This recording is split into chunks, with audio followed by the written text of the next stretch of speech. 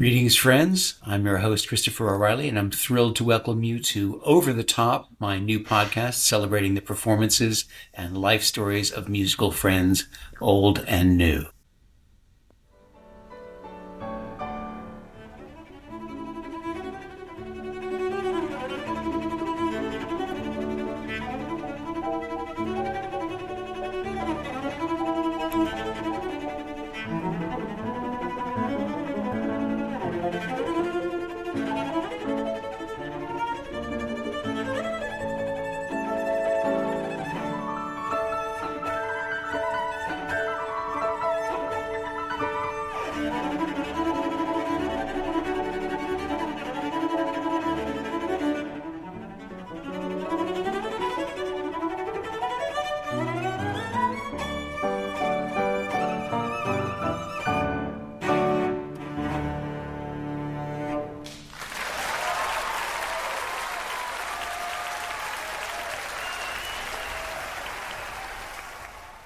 That's 15-year-old cellist Aaron Wolff playing David Popper's Hungarian Rhapsody with me at Jordan Hall in March 2009. When we performed together, then I had been longtime friends and colleagues with his parents, conductor Hugh Wolff and harpist and author Judith Kogan. I'm thrilled to be joined by Aaron Wolff today. Welcome, Aaron. Thanks, Chris. Now, 2009 was an auspicious year for you, not only for your musical exploits, but your extra musical endeavors. Tell everybody what I'm talking about. I remember you poked fun at me for this on the day. I had finished filming for the Coen Brothers film A Serious Man at the end of 2008, and then it was going to be released about 6 months after our taping in March 2009. So it was this interim period where I had this secret that some people knew, and you were one of them, and you outed me. And then everyone found out 6 months after that. But you started the interview, I think, by saying, I hate you. Still feel bad about it, but I couldn't help it. I mean, being a total Coen Brothers fanatic myself, I was so envious of you starring in such a great Oscar-nominated film.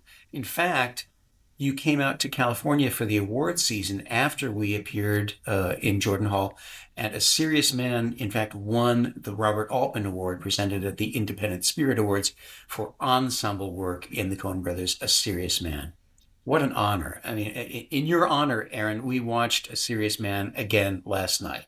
You didn't. Oh, totally. And such a great film. And your work above all, I mean, just phenomenal. And I'm so glad your great ensemble cast work was honored by that very special Altman Award. Gosh. Well, yeah, I mean, it was an amazing experience. And I think that award is just as much goes towards the actual casting people as it does the cast. And I guess, yeah, it gelled really well. It was so easy. And I think part of the secret of that film was that they were telling their own story in a way. So they used a lot of local actors from the Twin Cities. I mean, so I've always heard it had an autobiographical aspect to it. So was your character Danny an amalgam of the two brothers, Joel and Ethan, or kind of? Yeah, I think it was kind of inspired by their Hebrew school experiences loosely. I think a lot of the characters were inspired by their neighbors and their family friends. The story is an original story. Yeah, they just make you feel really comfortable. So on that level, I guess there's improv because you're really feeling moment to moment. And you try different things. I never once felt like they were not pleased with what I was doing. They would always just say, how about we try this? How about we try that? That has something to do with being 14 and not being so self-conscious. I never felt like it was in the slightest unsafe environment. I've always felt really welcome. And yeah, it was such an amazing opportunity, such a blast. It was, I mean, even without the written script, your facial expressions throughout just told so much. It was just an amazing performance. Now, soon after you won the award for your solo work, actually winning first prize in the Boston Symphony Concerto Competition, which resulted in you in the soloing with the Boston Pops. You've obviously been a motivated and highly disciplined artist from a very young age. We mentioned your parents, Hugh and Judith. What role do you feel that they played in your evolution as a young musician? Well, maybe not disciplined enough to get those octaves at the end of Hungarian Rhapsody. Music was always in the house. I think that's the starting point. And so it's like a language that you just pick up, and not to be cliche, but as a way of being and moving through the world. I didn't like to practice until I was maybe late junior year of high school. And then I decided I wanted to get serious and applied to conservatory. I feel like, well, my dad, I guess, we're very different people in terms of our temperaments, maybe the way that our brains work, but he's always inspired me so much. He's kind of led by example. And then my mom growing up was definitely more of the instigator and the disciplinarian. And I'm sure that, that probably comes as no surprise. I think that's a pretty common dynamic. I think it really helped that they have experience in the field, but I think it also helped that, they both went to college, and they both really value knowing about the world and reading and writing and the arts in general. So I never was in a kind of wake up and you better practice 6 hours at the expense of everything else. It was always finding a balance. And then they encouraged me to go to college and not conservatory. So I was applying to, I guess, university programs with good music schools and some conservatories. And then Oberlin worked out before all of them. So then I just said, okay, I'll cancel the rest of my auditions. And I ended up there, which I think was great. The BSO competition that you won was among the earliest of what has become a litany of awards you've garnered over your blossoming career, including honors at the Queen Elizabeth competition, the Kodai International competition, the Geneva International competition, among many others. Sure. I'm not selling that short. I mean, dozens of things. And let's not forget you're being a recent recipient of the Fulbright Scholarship. Was that to study in the Netherlands? That was to study in the Netherlands with one of my favorite cellist inspirations, Peter Wispelwey. Sadly, that was the year that COVID happened. So I didn't actually go, but it was an honor to get chosen. And, time caught up. I could have reapplied. Life moves on. I'd love to work with him at some other point, even if I can catch a few lessons. I did get to have a lesson with him in Munich in 2019 before I applied to that. He was judging the ARD competition at the time, and he'd done like 9 hours of listening to cellists play Bach and Piatti and something else. Yeah. And he was a live wire. Like, it was as if he had 3 cups of coffee right before he saw it. Like, he just is so full of music. It was a great lesson. So Peter Wispelwey is I mean, an all around great cellist. But were you going to initially, in the furtherance of your concentration in Baroque music, because you've won bunches of prizes for your Bach playing as well? It was more just as an all around. I was also going to study with a cellist named Francis Marie Wheaty, who was a real pioneer in experimental new music in the 60s, 70s. She worked really closely with Courtag and Bono and I think Sciarrino. Everybody knew her. She's famous for developing something called the two-bow technique, where you play with one bow on top of the strings and one underneath, so you can get four-note polyphony. Thinks that kind of thing up, but she can do it, and she had composers. I mean, that's a big turn on for composers. So there's a famous piece by Courtag called "Message for Francis Marie," and it's for that two-bow cello and 2 violins and a piano, and you can also do it with 2 cellos. So I did that at my recital at Oberlin, one of my recitals. I'll definitely look her up, and she's still active. I saw her at a concert in New York. Going back to Bach for a second, I know you spent time at that Mecca for Bach studies, the International Musicians Seminar at Prussia Cove, held each year in a remote part of Cornwall, England. I want to hear how Prussia Cove and other Bach-focused studies have formed you substantively. But first, I want to hear some of your gorgeous playing. Okay. We're going to listen to the prelude from the Suite Number 3 in C major, BWV 1009.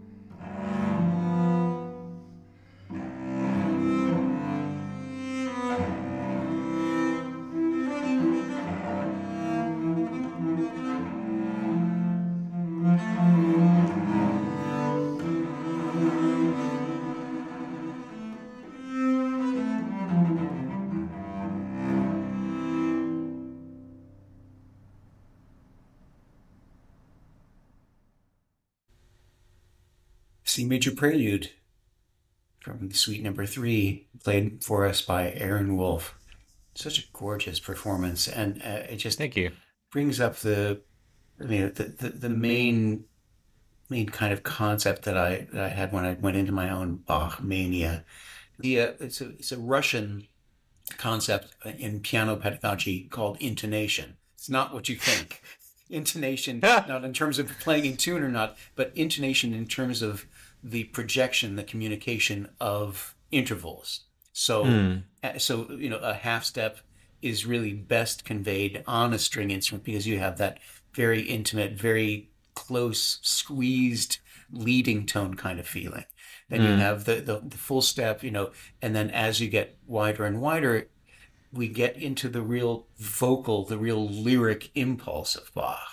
And so it's less about the motor thing and more about conveying the intervals, conveying the lyric impulse. It's just amazing, and it comes out so naturally in your playing, Aaron. It's beautiful. Thank you. I mean, Bach makes it so easy because the shapes and what he's trying to convey, I think, is so clear. But then it means that everybody does what it means to each individual is different because it's so clear. Right. It's so transparent, and it goes into everybody in their own way. So that's how I feel the magic of Bach. Now, meanwhile, I'm so glad to see that you continued your acting. I know you, when you were at Oberlin, you played the Mark Rothko lead in John Logan's play Red, about the artist Mark Rothko. Yeah. And you've contributed writing about New York's new music scene for the journal I Care If You Listen. And again, contributing to visual media, and another moment that I'm completely envious of, contributing string arrangements to one of my favorite shows, the old Broad City on Comedy Central. I was just obsessed with that. Yeah, so it's wrapped now. They finished it. That's it. That's too bad. I think it's over. I think it's done. So at least for now. How did you come to that?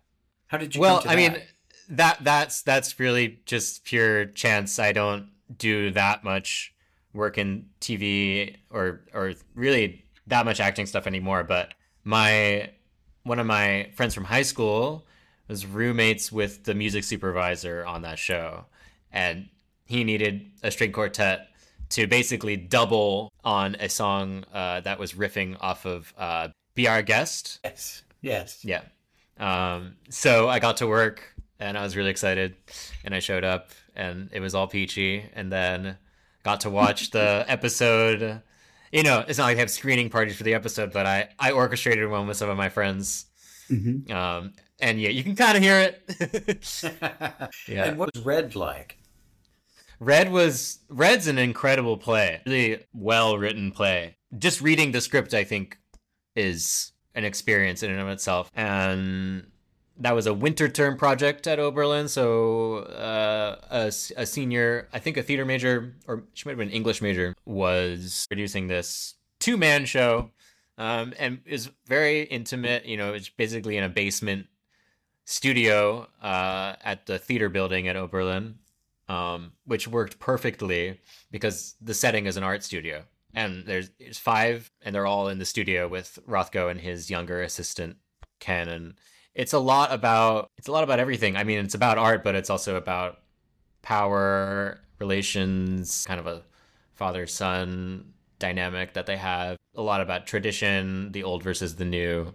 Rothko, I guess if you don't know him, you look at his work and, I mean, you feel things, and you can feel quite viscerally and quite deeply, I think, looking at his work. You wouldn't necessarily know that he had a really deep knowledge of like classic literature and music. So in the studio, one of the props was a turntable, because he in the play it's written in that he puts on music a lot. And I got to pick the records.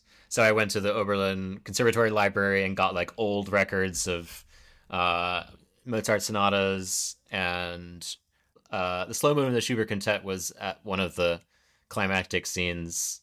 That experience of just being in a time capsule and really really going for it all the way was so cool. And when I moved to New York City, I kind of decided to focus on music. But what's exciting, my friend Anna Heflin is writing me a piece, which has turned into kind of a one-man opera, and it's based on a book by Italo Calvino. It's a collection of short stories called The Complete Cosmicomics. It's about an entity stuck in a void.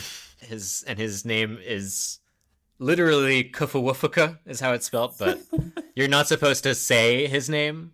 You're not supposed to try to pronounce it. You just read it.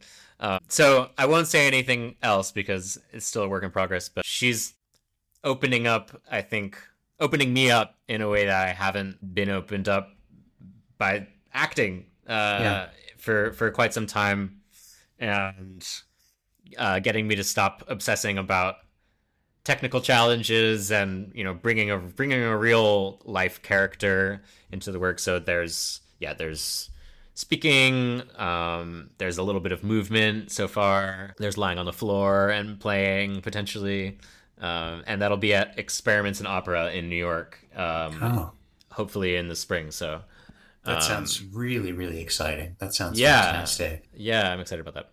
And as you say, even especially with Red, with the John Logan play, it sounds to me like you might recommend people being familiar with the play in order to get a sense of Rothko's work. I mean, so you really get inside his artist's soul through this play, right? Yeah, absolutely. I mean, I played that part freshman year of college before I really had an understanding myself of what studying literature, the arts, history, how that can really affect performance and interpretation. Yeah. I mean, I went through Oberlin in the double degree program. I went in thinking I was going to be a theater major. Then I felt like I was in rehearsal for something every single hour of every day. I decided I wanted to maybe be a bit more bookish, so I became a comp lit major, and I took classes in all the humanities, and it was a struggle to figure out what really spoke to me and how to balance my performance work, because I felt like that was what I was really serious about. I think something clicked in my third year. I think I had a really good class or a really good teacher, and I realized that the things I was reading and things I was thinking about are obviously seeping into how I read music and how I express myself.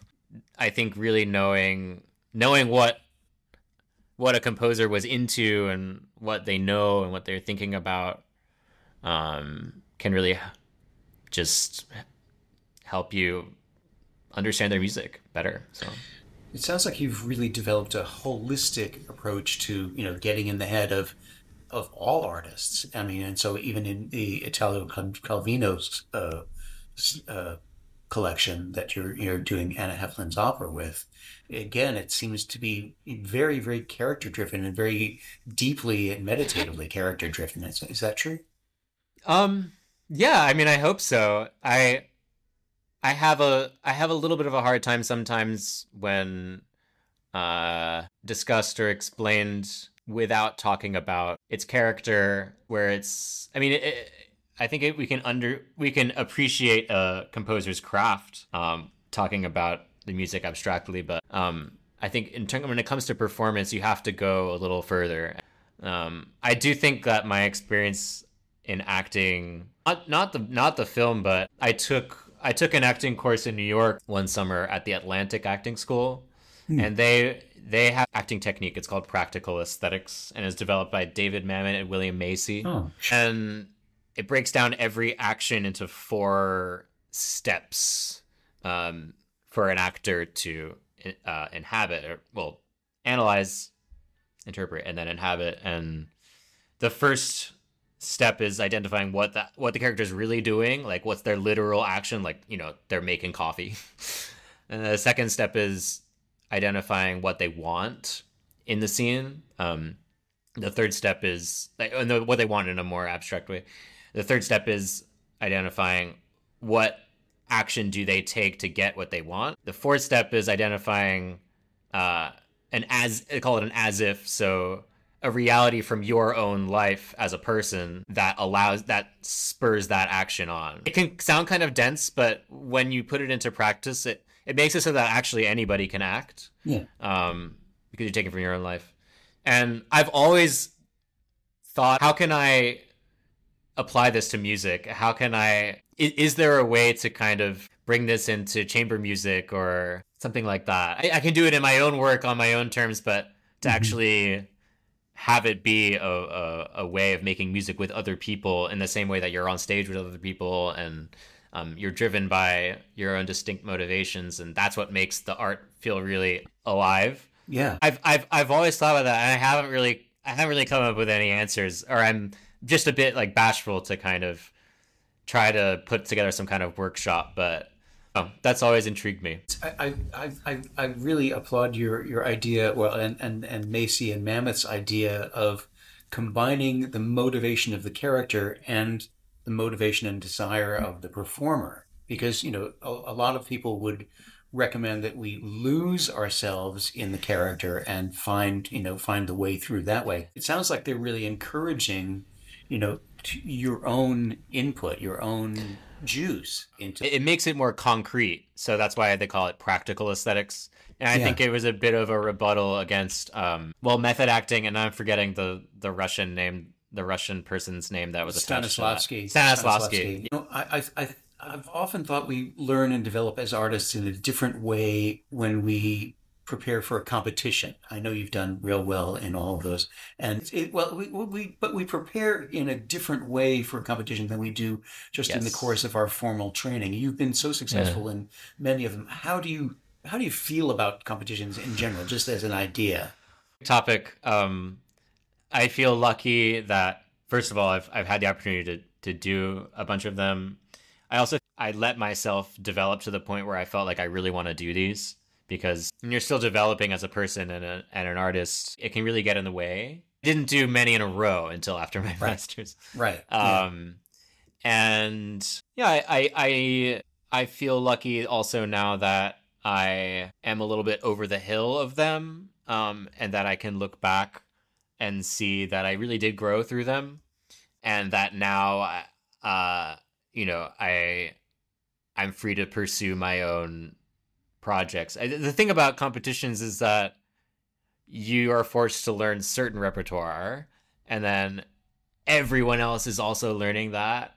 And so you really, even before you're there, you feel this like pressure cooker. You feel this kind of bottleneck of like, I have to play this repertoire and I have to play it better than everybody else, right. Which I think is very, very unartistic, and it's very unhealthy. Right. Yeah.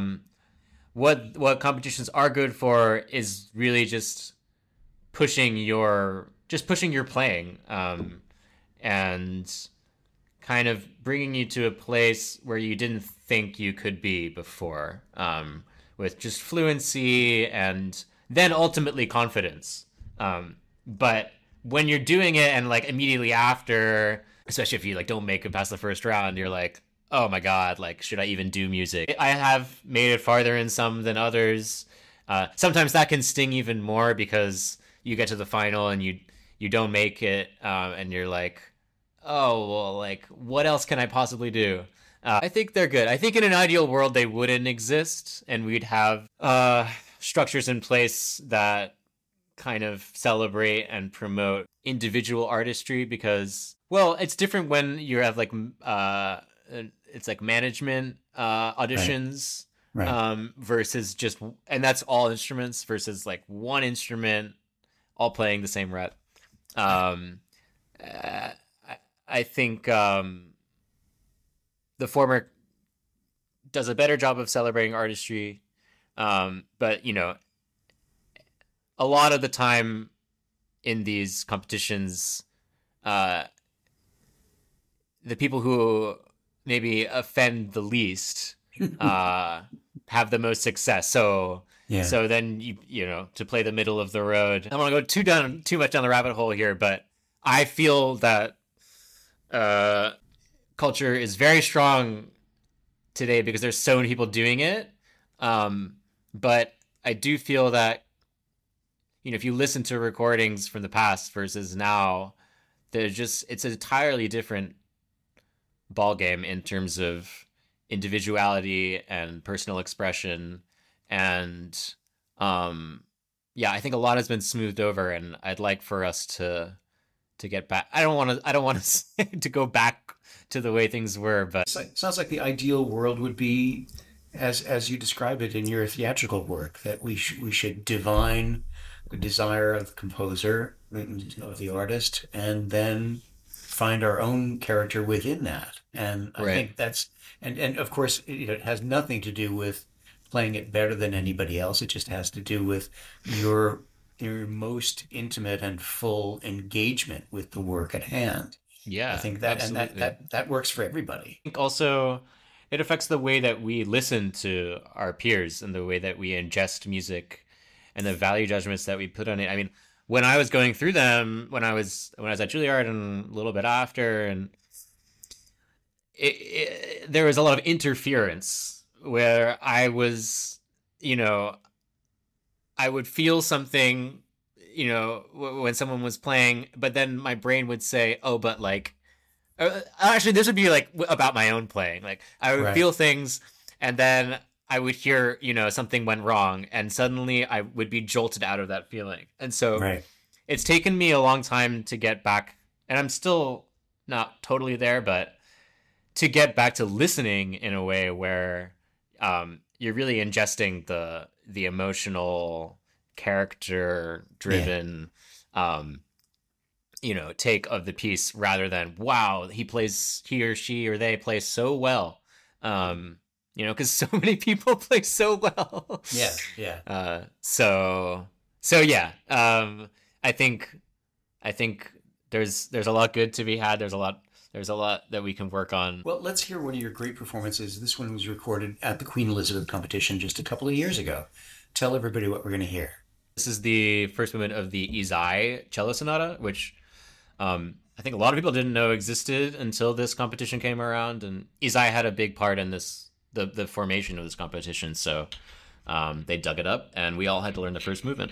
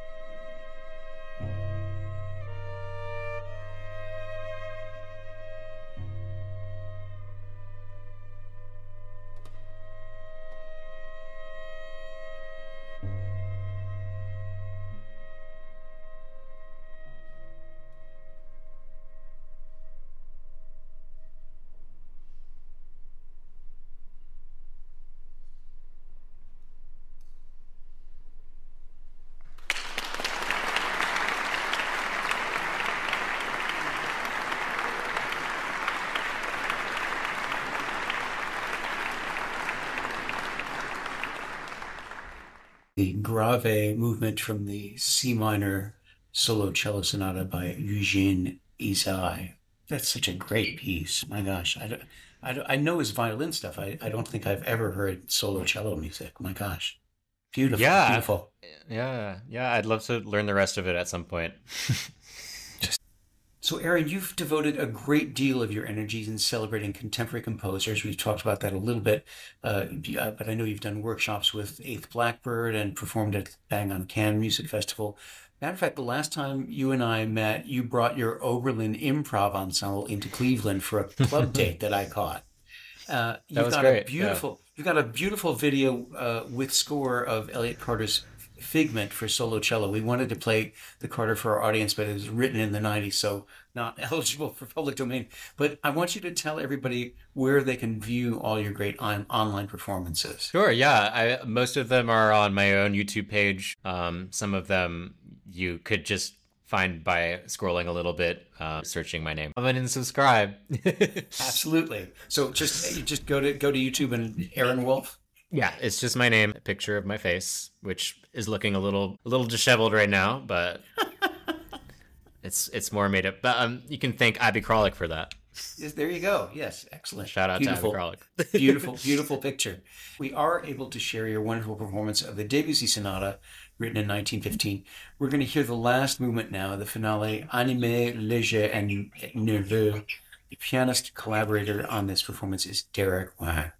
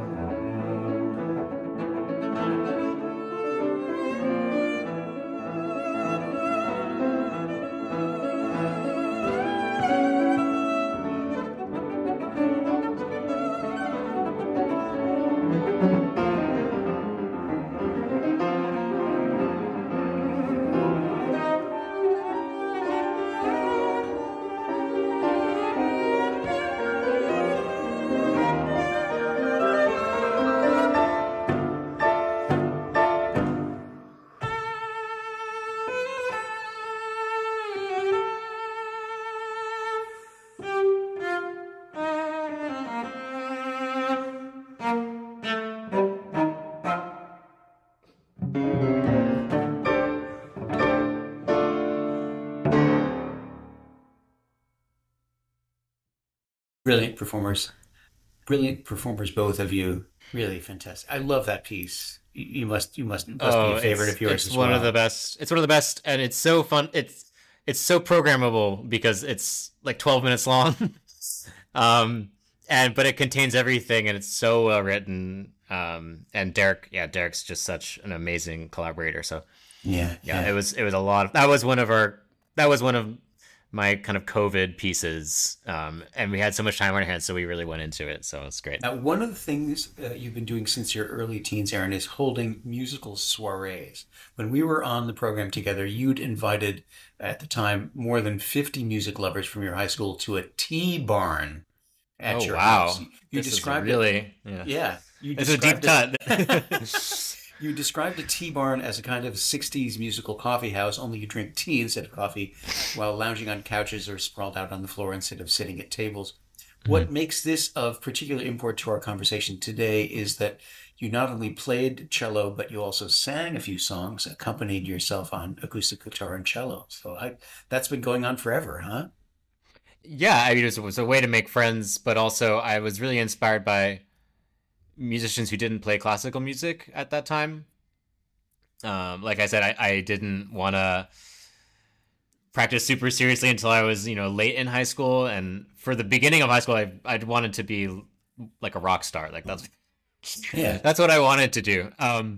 But yeah, I mean, to have that community of musicians that you really looked up to who didn't actually play the music that you played, I think definitely helped shape the kind of like omnivorous attitude I have towards music now. This brings us to the artist who will close our program today, Arthur Russell. I know his music means a lot to you, and I was wholly unaware of this great artist until you brought him to my attention. Give us. He was kind of a eccentric, cross genre uh, musician who lived in the East Village. He lived in San Francisco also. He's from Iowa.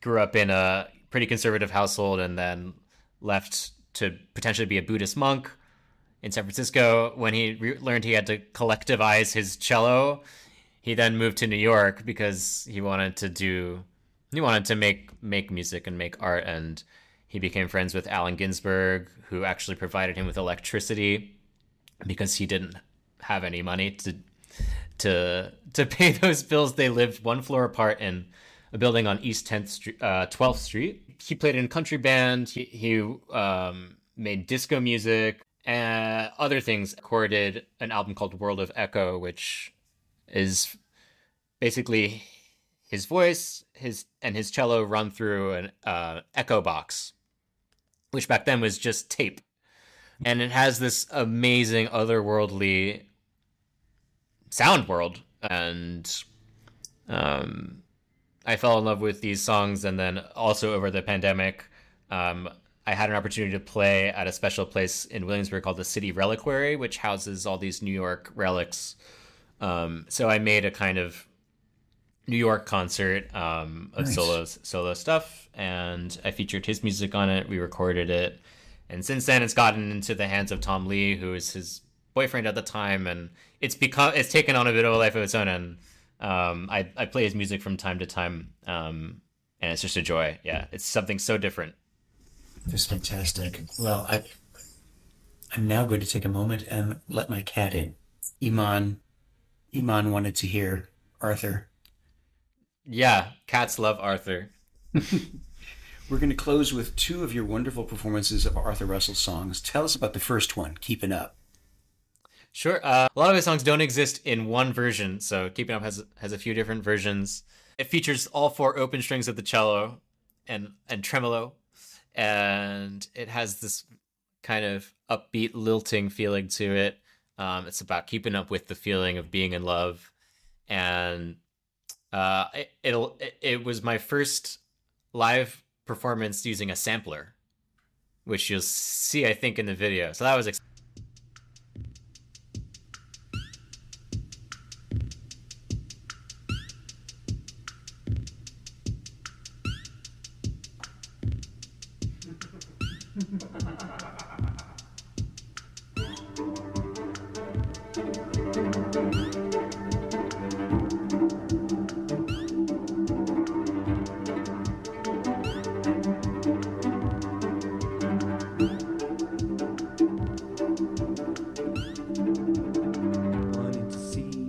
makes me go, keep me going when there's no end in sight. Happy to me, you can't go slow. Now when it's snowing, you might be back tonight.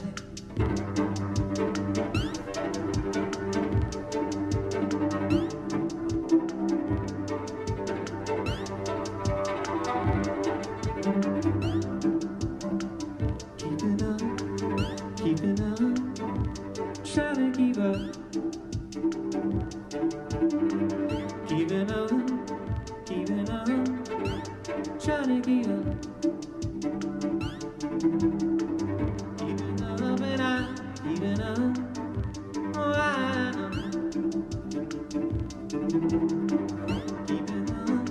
Oh, I'm trying to keep up. You like it when they look at you. You like it when they can't catch you. Keeping up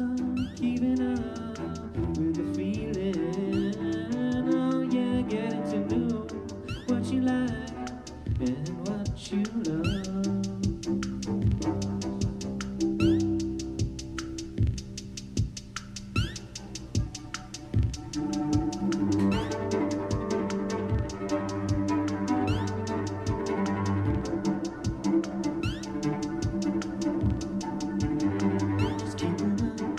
Just keeping up, try to keep up with the feeling. Keeping up, just keeping up, try to keep up with the feeling.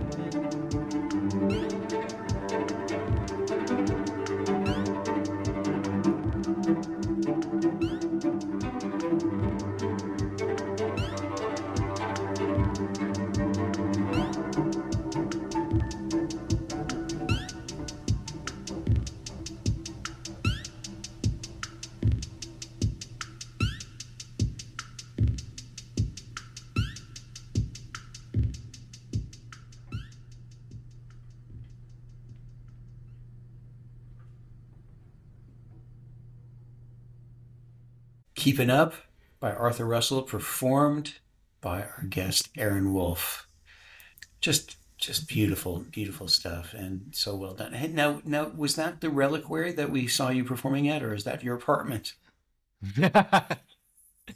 That's the Reliquary. Yeah, you probably noticed that the canal sign. Now, before we close the program with another of your great performances of Arthur Russell's music, tell everybody about the projects upcoming. I want you to remind them about Amy's opera that she's writing for you. You're excited about that. Anything else you want to talk about? Sure. Yeah, there's that with Anna Heflin. She's based in LA, so we're trying to find time to work together. And I'm playing a recital at CUNY, my first DMA recital, May 20th. That'll be in Elevash Hall, which is a beautiful hall. It's right next to the Empire State Building. If you want to go up and enjoy the sights and then come to the recital. Playing Arthur's music in Oberlin next week. And there are a few things here and there. In July, I'm playing with Eighth Blackbird in New York at Town Hall. I think it's yet to be announced, but it'll be at Town Hall on the 17th of July, and music by Philip Glass and Nika Muley. Now, and everybody can catch up and see your calendar of performances at aaronwolff.com? Yeah, and for this next stretch, it's on my social media as well. But yeah, my website's always got upcoming events. Perfect. We're going to close now with Aaron Wolff performing Our Last Night Together by Arthur Russell.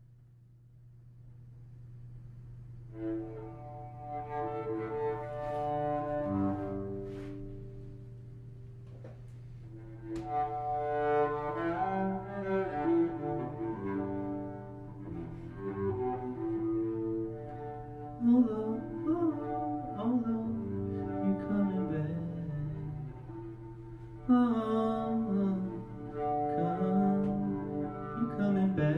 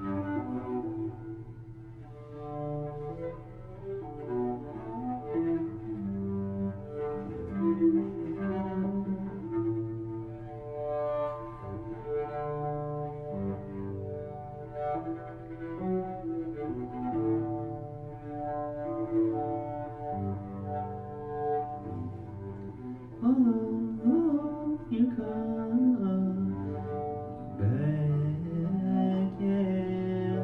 I'm losing you for now. This job is just a one-way street. It's taking you away from me.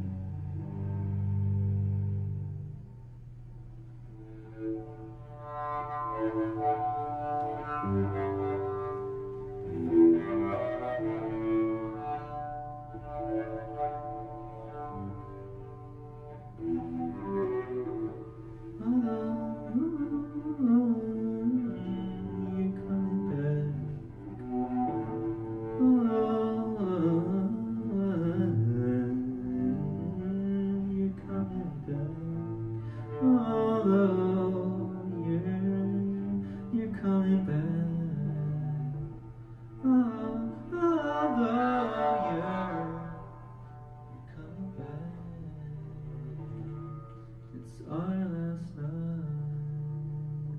together.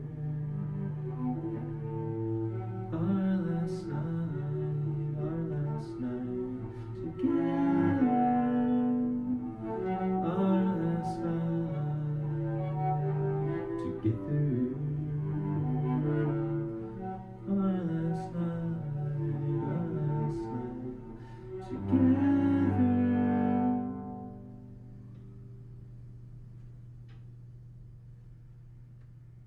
Thank you.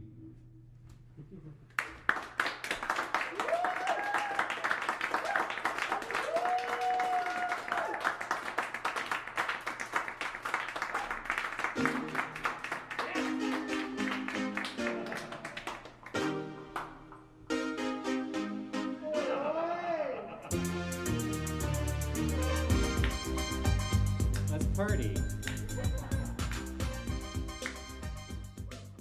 Amazing, Aaron. Thanks. Just beautiful. So touching. Thank you, Chris. Can't wait to hear all the great things coming up for you. It's been great, amazing reuniting with you. I'm so glad that I likewise. get to stretch out and share the wide range of your incredible work. It's been an honor, and don't forget to send my love to your whole wonderful family. Of course I will. And thank you for creating the time. And thank you, Over the Top listeners, for joining me today. Also, special thanks to Joel Dallow, host of the Cello Sherpa podcast, for the encouragement and expertise I needed to take my own show into the podcast realm. I'll see you again soon for Over the Top.